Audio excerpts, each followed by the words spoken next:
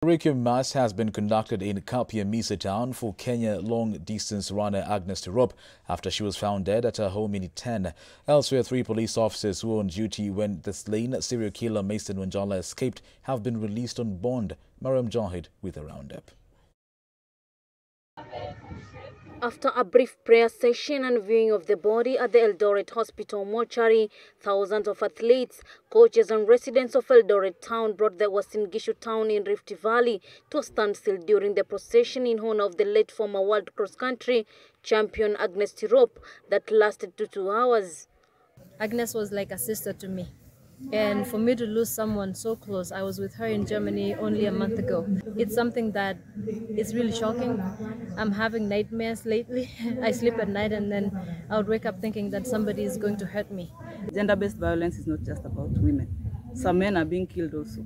So we need to speak up about it. We need to emphasize that people should discuss issues. People should learn to talk about what they are going through. Later, a requiem mass was conducted in her parents' home in Kapiamisa, Nandi County, ahead of her burial tomorrow.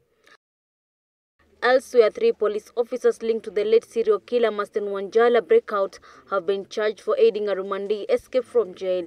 They were implicated in the escape of serial killer Masten Wanjala, 20-year-old, who was lynched by a mob in Bungoma County days after he escaped the cell.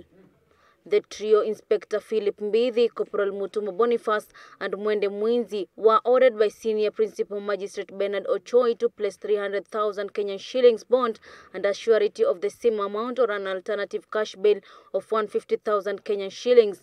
However, the case will be mentioned on November 4th. Holding giant banner, Frest and GBV, it is evident that Kenyans and athletes fraternity are fed up with domestic squabbles that have taken one of the country's rising star. Mariam Jahid, Switch TV, Nairobi. Gender-based violence is indeed retrogressive. May Tirop so rest in eternal peace.